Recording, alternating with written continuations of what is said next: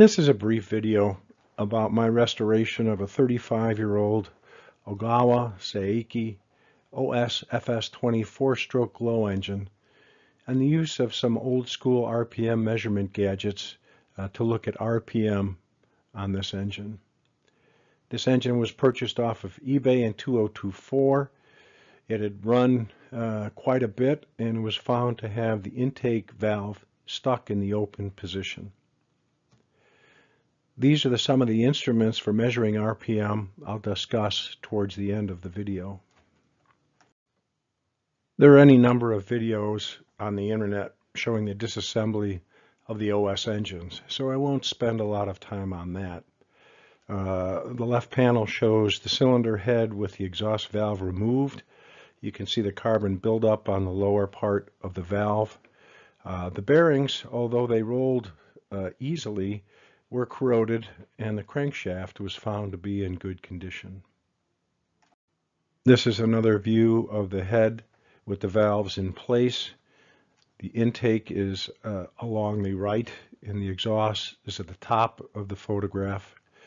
The panel on the right shows the cylinder head before cleaning with the intake valve, which can be seen to be quite clean.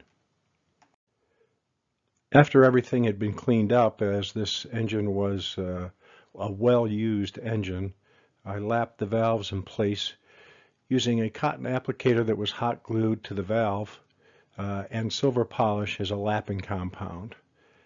Gentle lapping by rotating the cotton swab back and forth until a nice, clean, shiny strip was visible both on the valve and on the valve seat. Cleaning up the assembly after this procedure is very important. Compliments of Clarence Lee in Radio Control magazine back in the 80s, the operational diagram of the OS FS-20 engine can be seen. The intake duration is 290 degrees of crankshaft rotation. The exhaust duration is 260 degrees. And now we'll go through each of the cycles. This is the intake cycle of the OS FS-20 engine. We're going to assume a clockwise rotation of the crankshaft for these diagrams. The intake duration is 290 degrees. The intake opens 55 degrees before piston top dead center, and it closes at 55 degrees after bottom dead center. This is the exhaust diagram for the FS-20 engine. The exhaust duration is 260 degrees of crankshaft travel. The exhaust opens at 125 degrees after piston top dead center and closes at 25 degrees after piston top dead center. Common to many four-stroke engines, the FS-20 engine has valve overlap, where both the intake and exhaust valves are open at the same time. This is called valve overlap, and its function is to aid in the scavenging of the exhaust gases out of the combustion chamber. This is the compression cycle of the FS-20 engine. It begins when the intake is closed, and it ends when, presumably, the cylinder fires with the piston at top dead center. It is 125 degrees of crankshaft rotation. This is the power stroke diagram of the FS-20 engine. It begins when the fuel-air mixture is ignited, presumably at top dead center, and ends at 125 degrees of crankshaft rotation when the exhaust valve opens. These diagrams are just another way to look at the different cycles of a four-stroke engine, including the concept of valve overlap. So I got the engine put back together, put it on a test stand using a 9x5 master air screw propeller. I had some 20-year-old 15% nitro, 17% oil glow fuel around. With the degradation over the years, it's probably 5% nitro with 25% oil, which is ideal for running this old engine. I ran the engine with and without a muffler, and I did not use fuel tank pressure. I used a laser tachometer to measure the RPM with reflective tape on the backside of both blades to make sure I got the best signal, and an infrared temperature gun to survey the temperatures on the running engine.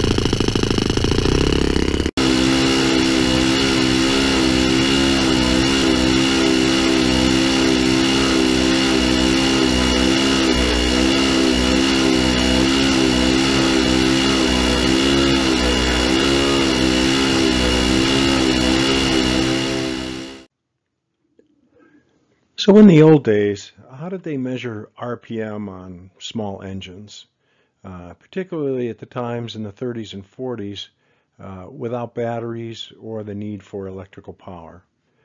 Luckily, I have two rather interesting instruments. One is called the Strobometric tachometer, which uses a clockwork to drive a shutter to freeze the rotating or the vibrating mechanism, and I'll explain that momentarily. The second is a little more modern, but it's a Sirometer, which uses resonance-based technology with the length of a wire to determine the power impulse of an engine or vibrating machine. I became aware of the Strobometric tachometer while rebuilding and researching the World War II drone engines. Shown in the left panel is the 1942 radioplane OQ-2 radio-controlled aerial gunnery target, and there's notations in the manual for the use of the tachometer to measure proper static RPM on the engine before it was launched by catapult.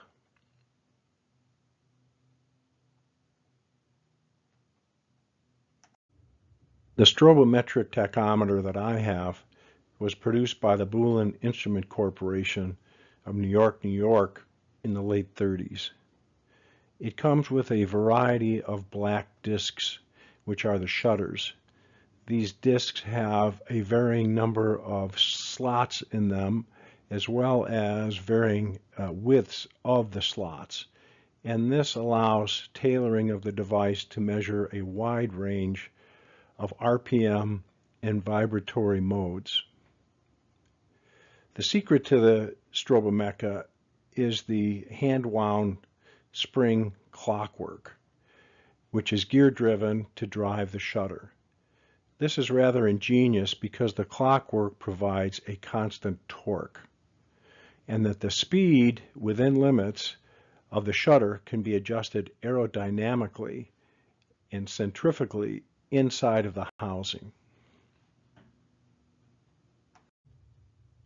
Shown here in the left panel is the eyepiece, which is basically a flat glass panel that looks completely through the instrument without magnification. The spring winding star wheel, and the arm which mounts the discs, the shutter discs. You can see that there is a spring assembly with some flyweights, and again, this is to modulate the speed or RPM of the spindle.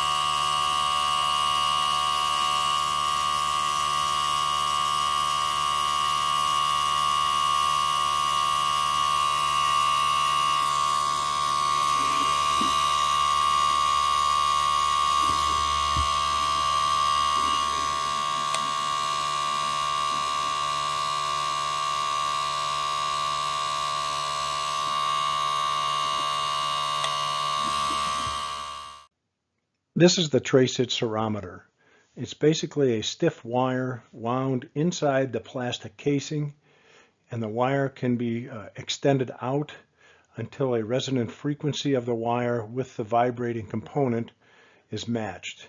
At that time, the wire will vibrate quite vigorously, and the RPM or frequency can then be read off the Sirometer.